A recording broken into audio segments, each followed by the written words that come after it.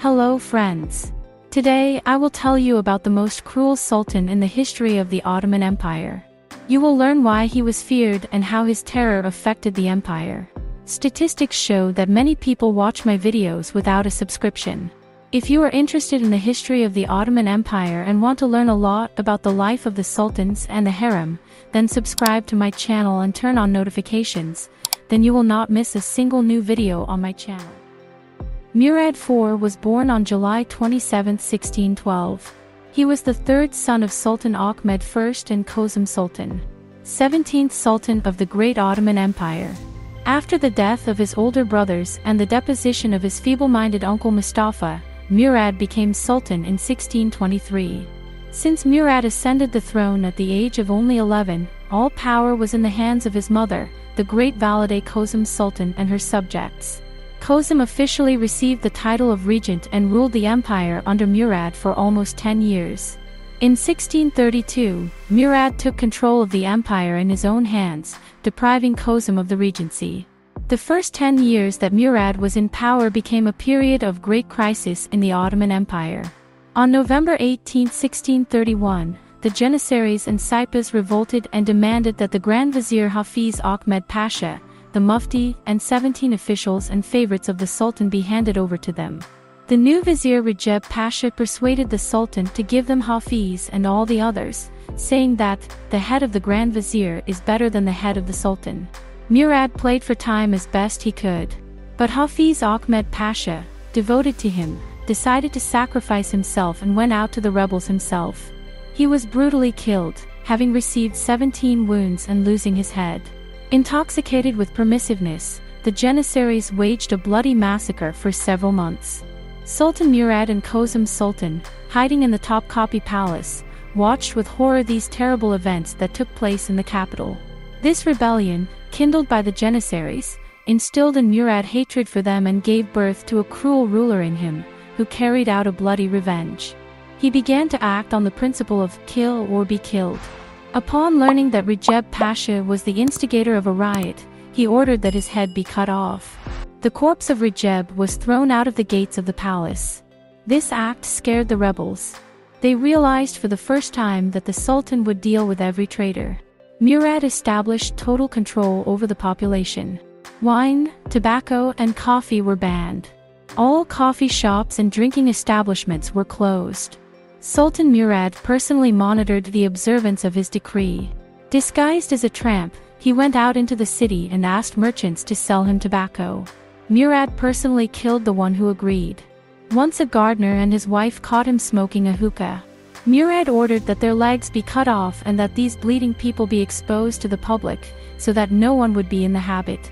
In general, Murad severely punished for non-fulfillment of his decree. People were impaled for drinking wine. They cut off their nose for smoking. Ears were cut off for listening to obscene songs. Gradually, Sultan Murad IV moved from the execution of the guilty to terror. His cruelty made him the legendary Bloody Sultan. He drowned several women for having loud fun on the shore. He cut off the head of a court musician for playing a Persian melody. He killed the doctor, ordering him to drink a lethal dose of opium. And the messenger, who mistakenly told him that the Sultana instead of a son gave birth to a daughter, he pierced with a spear. However, this tyranny of Murad had a positive effect on the empire. Officials of all ranks were afraid of him and did not weave their intrigues. Military affairs were also going well. In 1635, Sultan Murad IV went on a military campaign against Iran. In a short time he took possession of Tabriz, Yerevan, Nakhichevan.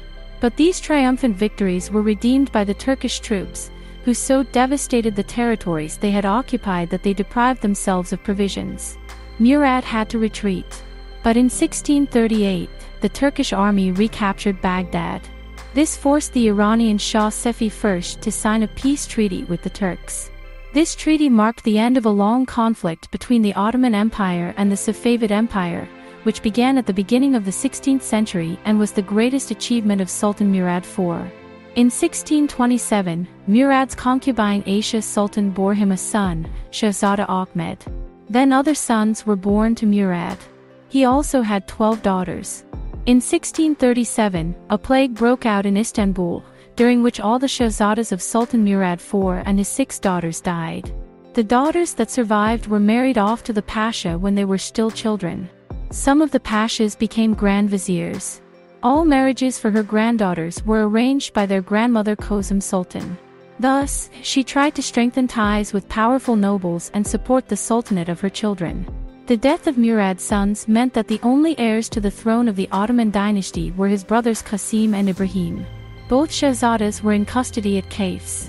The eldest of them, Qasim, was the next contender for the throne. But Murad ordered his execution. Qasim was strangled on February 7, 1638. He did not touch Ibrahim, because at that time Shahzada was mentally ill and Murad considered him harmless to himself.